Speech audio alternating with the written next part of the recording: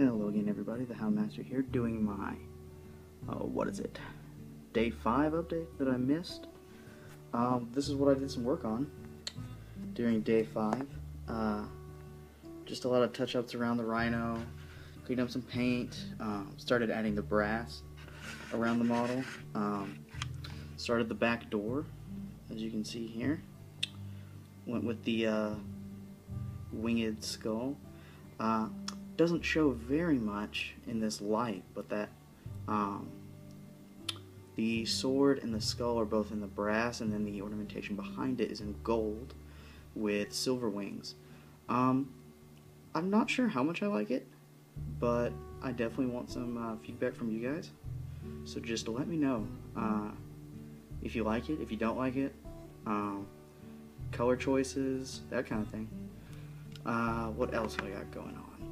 I plan on finishing this Rhino tonight, as far as I'm going to go with it.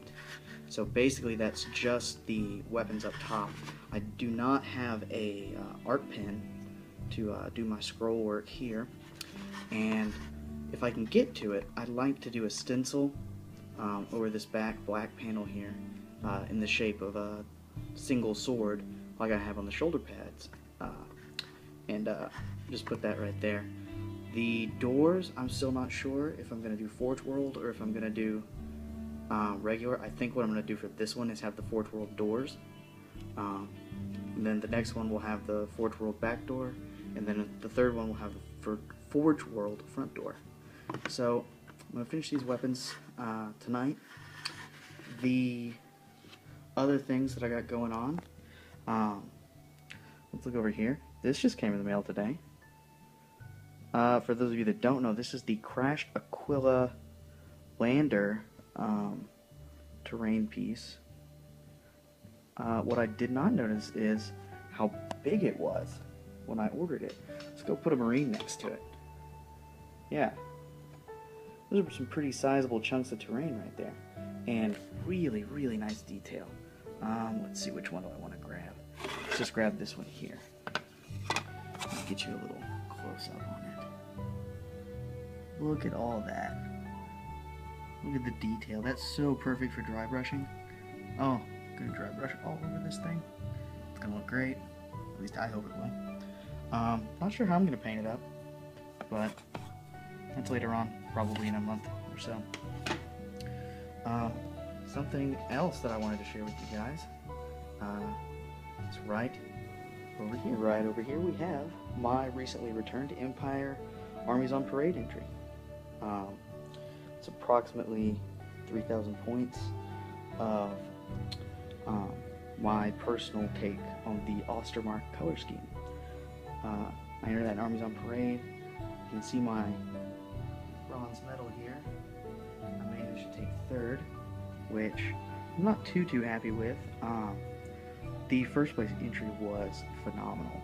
Absolutely a grade A, something that I'd expect to see somewhere near the top in Games Day.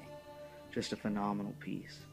The second place, however, I'm a little more upset about because it was the owner of the Games Workshop, his fiance, decided to enter an entry into the competition, which she essentially painted in about 4 hours.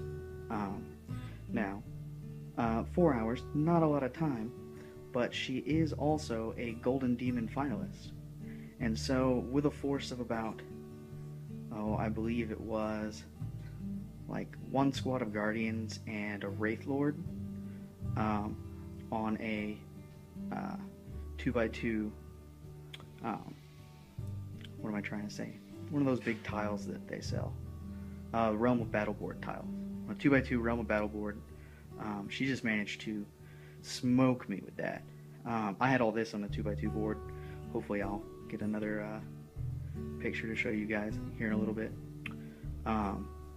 But, yeah, a little down about that. But at least it's back. I still like the army. I still have some work to do on it. So, yeah, it's my Empire army. And let's get back to questions. Oh, hey, here's another fun thing. I ordered, at that same Games Workshop, a Mordheim figure of the Road Warden when I heard they were going out, because I really liked the model, and I figured, well, they're going out, I should probably go ahead and get it. I don't know if you can tell here, but there's something wrong with this. If you'll notice, instead of the guy on foot and guy on horse, I have two of the foot guys, and only one arm in there. So, I'm going to be calling Games Workshop support here on Monday, see if I can get anything. I'm a little worried since they're out of production models that they're not going to have any to send me, but maybe at least I can get a refund or something. Not too sure. So, let's talk painting inspirations. Alright, again, I know. I'm not doing a screen cap, just videoing my computer here. Wanted to know about inspiration, painting inspirations. Now, first thing I like to go to is my folder of inspiration. This is a bunch of wallpapers and GW artwork and some other really cool things that really inspire me as far as the paint schemes, the colors, and the nitty-grittiness of the world for both fantasy and 40K. So, just wanted to show that. The other thing I've got here, I like to do specific folders for whatever army I'm working on and put my inspirations in there. So I've got various different people who have done Guardians of the Covenant and what their stuff looks like, along with my pictures that I uploaded. Here's the rhino that I'm basing mine off of. You can see that white sword that I'd like to do. Let's see. Yeah, some of my work, another guy that I definitely see as a painting inspiration. Now, first up, I know everyone's going to say it because this is his challenge after all, but Warboss is one of my biggest inspirations because he was one of the few people when I started going on YouTube to learn how to paint that actually had fantasy models tutorials. Particularly, this was my very first video on painting that I ever watched was how to paint State Trooper, and pretty much since then I've just been watching Warboss Tay.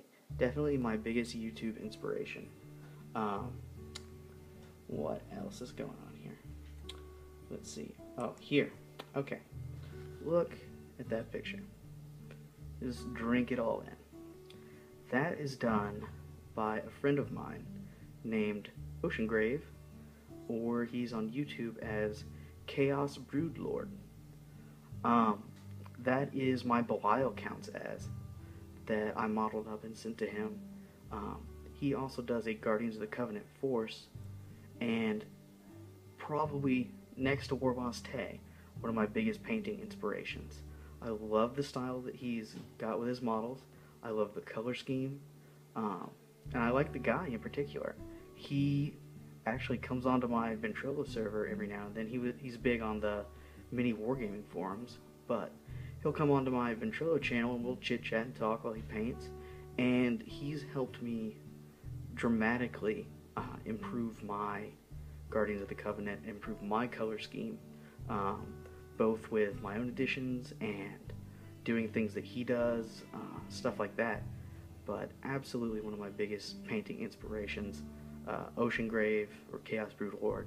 A big thanks to him for helping me out so much with all the questions I've got, and to Warboss Tay for starting me off in such a good place and in such a good direction. So thanks to both of y'all, really. You've done a lot to help me out, and I really appreciate it. Thanks.